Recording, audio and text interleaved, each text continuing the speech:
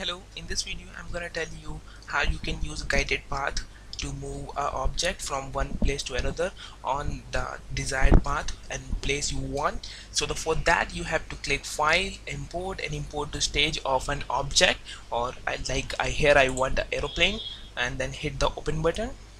Now the next step, you have to click on free transform tool here and then click on image, so you can see a little boundary around this aeroplane, which makes you able to resize it as small or bigger you want. Then the next step, you have to click on this aeroplane, actually right click on mouse, then you can convert into symbol. Make sure that should be on the movie clip, then you can name it like airplane or aeroplane, whatever you want. It will take a little bit time, and then hit the OK button. So the next step, you have to click on this add motion guide right after insert layer. So as you click on that, here is a little bit difference from the original like local normal layer and the guided path. So you have to click the first frame over here, then you can use pencil to draw your path like this one, just like that. So now I have to click on my first layer, which you can just name by clicking on that, like a row plane.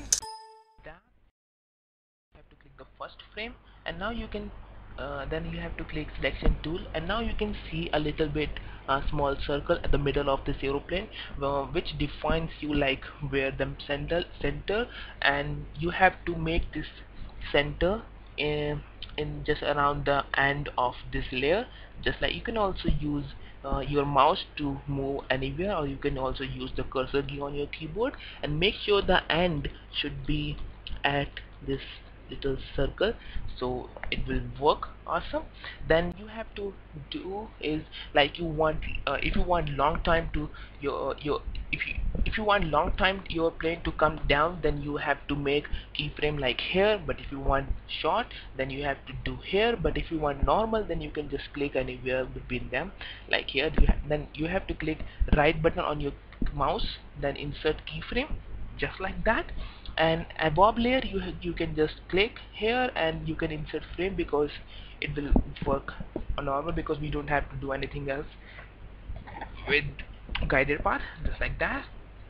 Then again you have to click at the last frame of aeroplane layer, and you can use your mouse or cursor key on the keyboard to make the end of this line under or within the center of this little circle of this image, like that.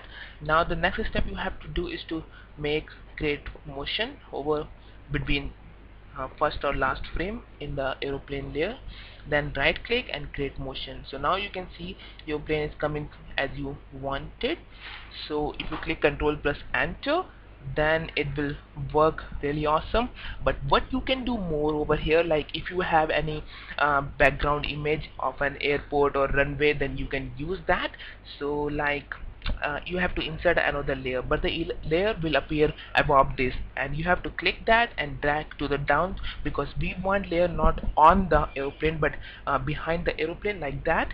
So you have to press the first frame of this layer, then you have to again file and import to stage, just like that. You can use this runway at the behind and as a background. Then again you have to press free transform tool, and you can resize it and make it perfect, like just like that over here.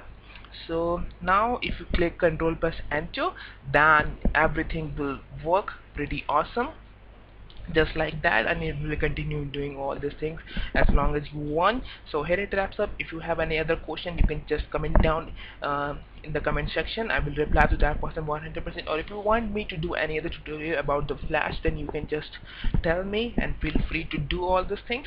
That wraps up, and I will see you in another video. See ya, bye.